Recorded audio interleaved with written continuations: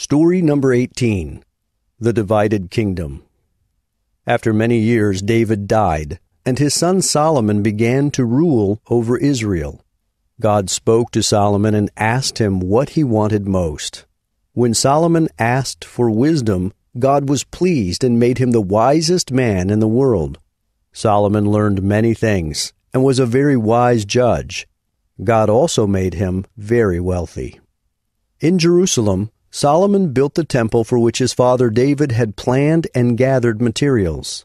People now worshipped God and offered sacrifices to him at the temple instead of at the tent of meeting. God came and was present in the temple, and he lived there with his people. But Solomon loved women from other countries. He disobeyed God by marrying many women, almost 1,000 of them. Many of these women came from foreign countries and brought their gods with them and continued to worship them.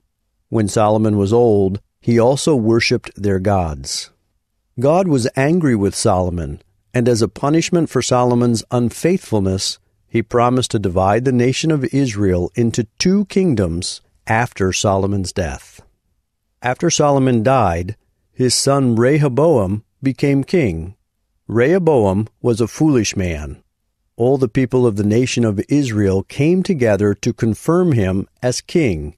They complained to Rehoboam that Solomon had made them do a lot of hard work and pay a lot of taxes. Rehoboam foolishly answered them, "You thought my father Solomon made you work hard, but I will make you work harder than he did, and I will punish you more harshly than he did." 10 of the tribes of the nation of Israel rebelled against Rehoboam. Only 2 tribes remained faithful to him. These 2 tribes became the kingdom of Judah. The other 10 tribes of the nation of Israel that rebelled against Rehoboam appointed a man named Jeroboam to be their king. They set up their kingdom in the northern part of the land and were called the kingdom of Israel. Jeroboam rebelled against God and caused the people to sin. He built 2 idols for his people to worship instead of worshiping God at the temple in the kingdom of Judah.